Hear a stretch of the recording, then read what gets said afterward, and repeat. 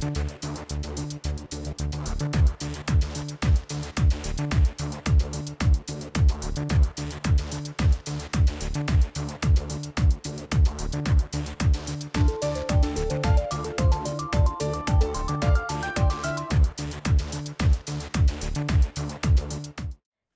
welfare has its roots in voluntary action and had been sustained by it from several centuries in the past up to the present.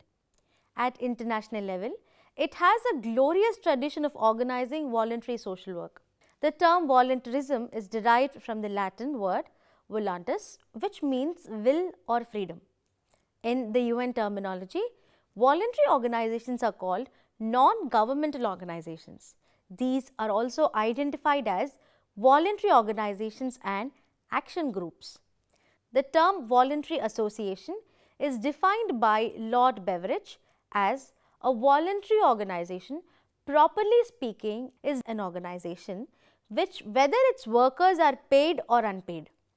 Voluntary organizations have made commendable contributions in rendering social welfare services in democratic, socialistic and welfare states in different parts of the world. In this lesson, we will discuss about several voluntary international organizations. Objectives.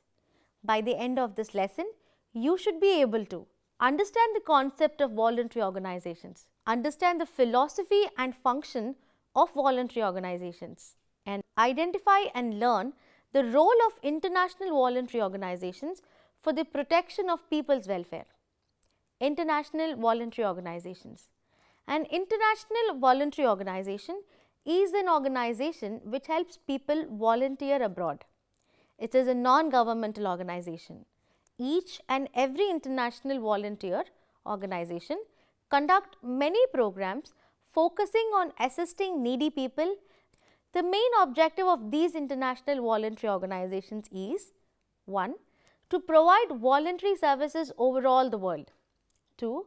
To make people of various race and culture to come in one banner and help the different people. 3. To help needy and poor. And lastly, to help underdeveloped nations to reach the abundant wealth of developed nations. Now let us look into International Red Cross and Red Crescent Movement. The International Red Cross and Red Crescent Movement is an international humanitarian movement with approximately 80 million volunteers, members and staff worldwide, which was founded to protect human life and health, to ensure respect for all human beings and to prevent and alleviate human suffering. The movement consists of several distinct organizations that are legally independent from each other, but are united within the movement through common basic principles, objectives, symbols, statutes and governing organizations. Since its creation in 1863, the International Red Cross and Red Crescent Movement's sole objective has been to ensure protection and assistance of victims of armed conflict and strife. Its story is about the development of humanitarian action, the Geneva Conventions and the Red Cross and Red Crescent movement. The International Committee of the Red Cross (ICRC) is a private humanitarian institution founded in 1863 in Geneva, Switzerland, in particular by Henry Dunant and Gustave Moynier. Its 25-member committee has a unique authority under international humanitarian laws to protect the life and dignity of the victims of international and internal armed conflicts. The ICRC was awarded the Nobel Peace Prize on 3 occasions in 1917, 1944 and 1963. The International Federation of Red Cross and Red Crescent Societies (IFRC) were founded in 1919 and today it coordinates activities between 190 national Red Cross and Red Crescent societies within the movement.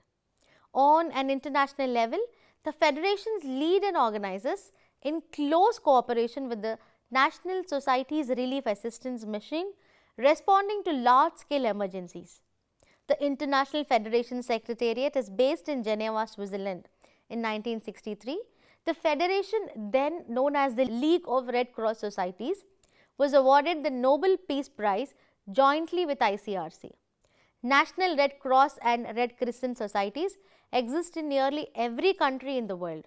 Currently, 190 national societies are registered by the ICRC and admitted as full members of the federation. Each entity works in its home country according to the principles of international humanitarian law and the statuses of the international movement.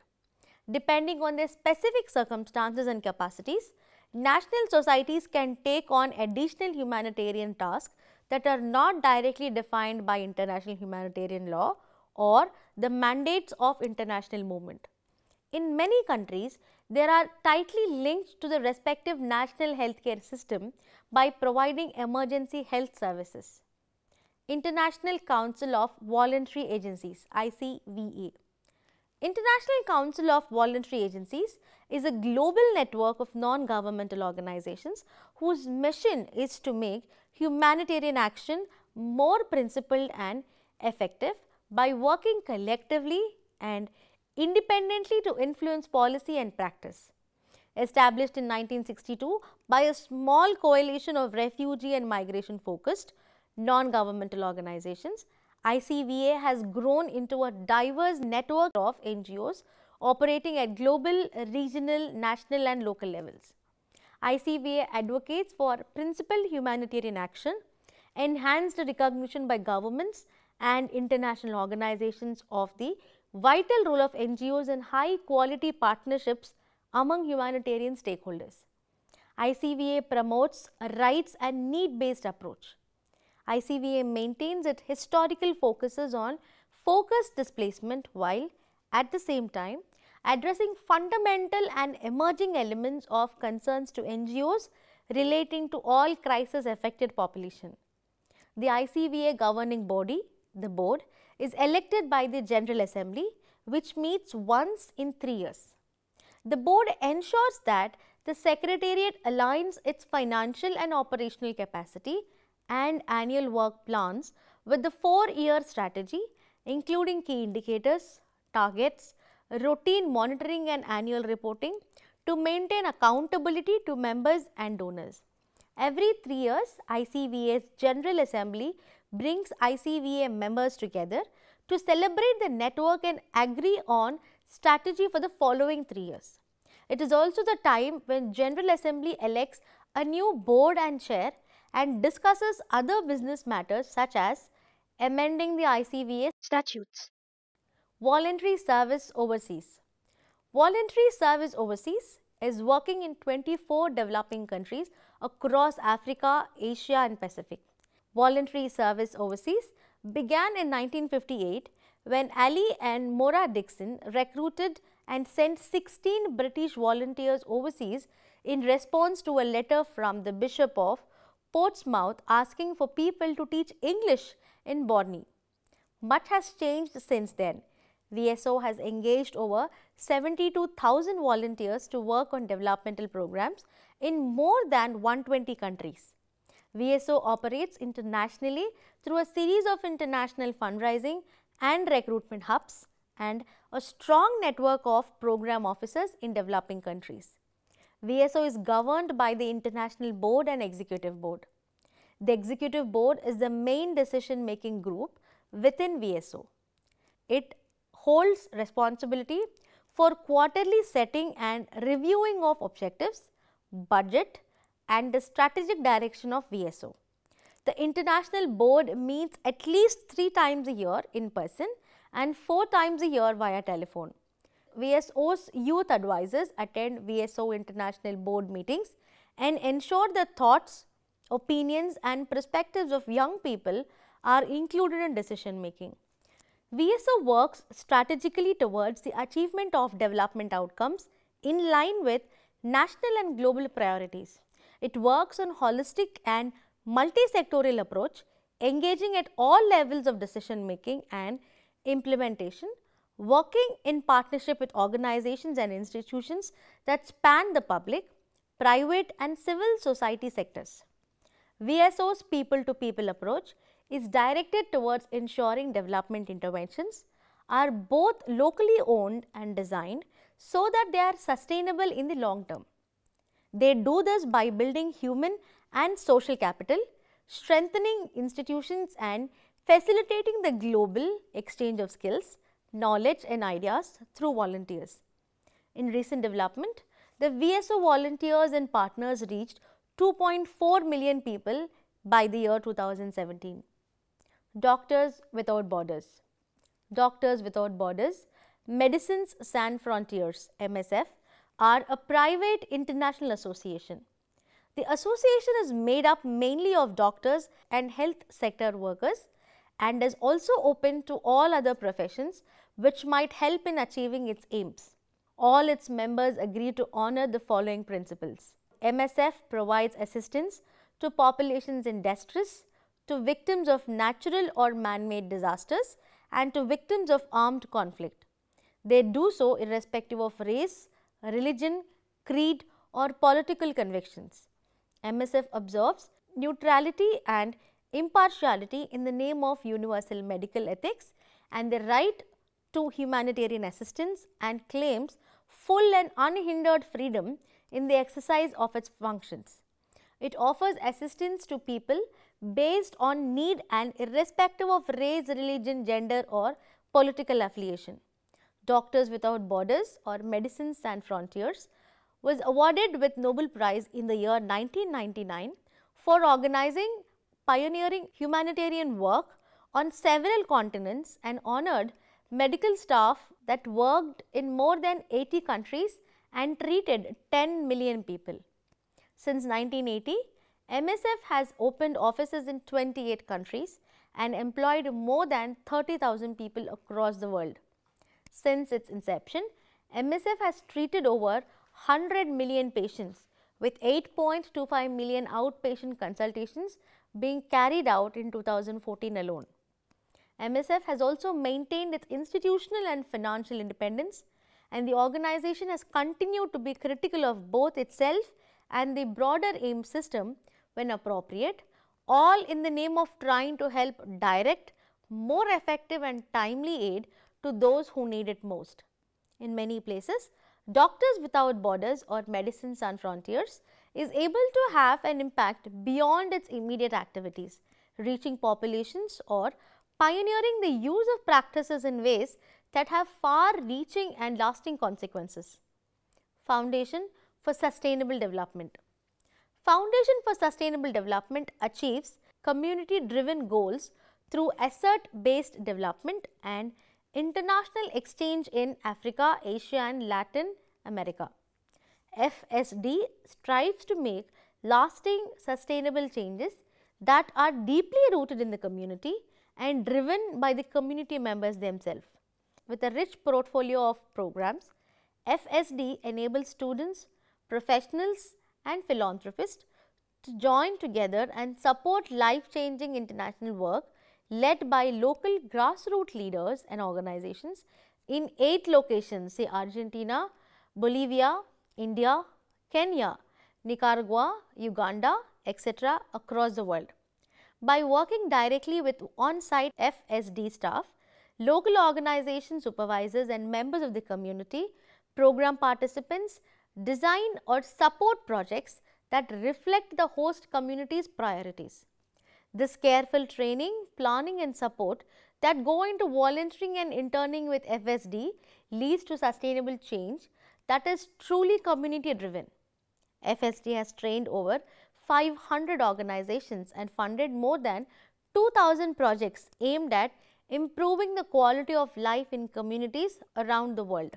It has awarded 495 competitive grants for project proposed by community organizations that show strong potential for replication sustainability and effective impact in the community. Over 3,500 volunteers and interns from 50 countries have been trained by FSD's experienced field staff and connected to grassroots organizations across the world. The partner organizations of FSD have reported that 80% of projects are ongoing and another 13% of the projects continue but have evolved. United Nations Volunteers (UNV).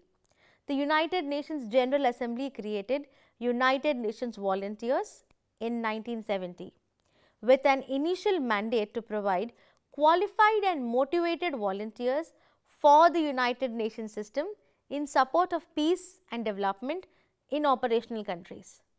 Over nearly 5 decades, the scope of UN volunteers' mandate has expanded, driven by constantly changing global environment and a wider recognition of the value of volunteerism.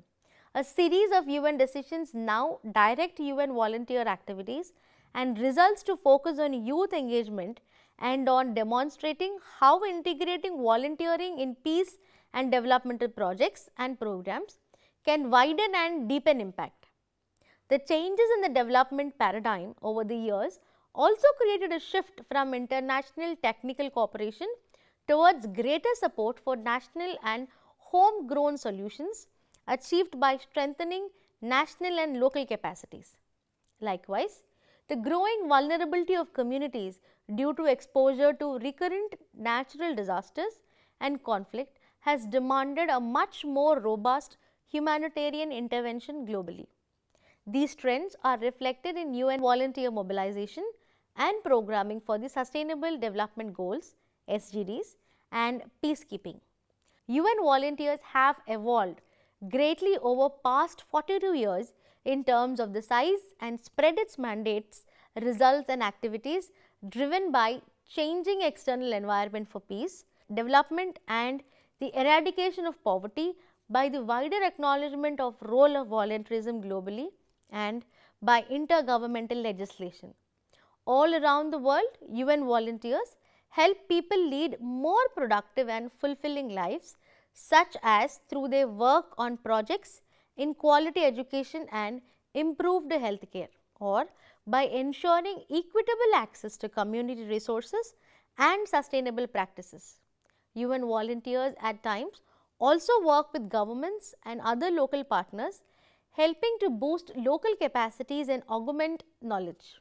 UN volunteers usually live in the communities they serve, and importantly, they are perceived as politically and socially neutral.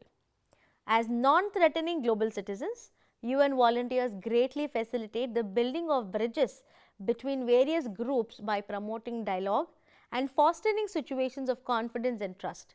Thus, UN volunteers is a key partner in delivering humanitarian and early recovery assistance through the establishment of standby capacities for humanitarian response through its UN volunteers. UN volunteers can assist UN agency partners during the initial phase of the emergency as well as during the recovery phase. International Voluntary Service. The International Voluntary Service is a peace organization working for the sustainable development of local and global communities throughout the world. It is a leading charity service which has existed since 1931, involving volunteers in international exchanges at home and abroad. International Voluntary Projects. International Voluntary Service is a British branch of Service Civil International, a worldwide network of like-minded branches and partner organizations supporting the mutual exchange of volunteers to work on projects of direct benefit to local communities. It is recognized by UN as the oldest international volunteering organization in the UK. International Voluntary Services deliver a range of activities, the largest which is coordinating a program of international voluntary projects in Great Britain, which are run in partnership with local voluntary organizations and community groups. A typical project consists of 6 to 15 volunteers from several countries who work and live together for 1 to 3 weeks.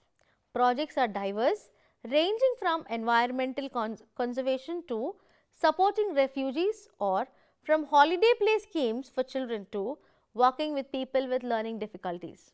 Additional activities include enabling disadvantaged young people to take part in international youth exchanges for 1 to 3 weeks, enabling homeless people to volunteer on an international volunteer project within the UK, coordinate bilateral exchanges for youth groups, deliver peace education to senior secondary school pupils, and to coordinate an employee volunteering scheme.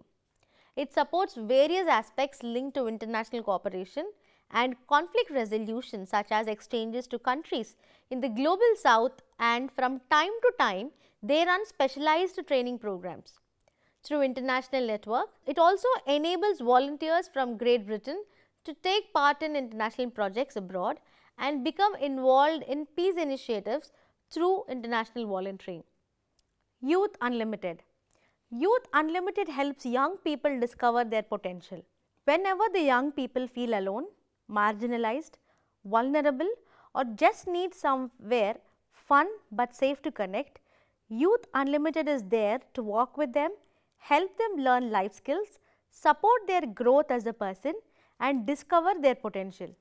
The organization aims to make genuine connections with young people and support them with the help they need, be it physical, mental, social, emotional, or spiritual.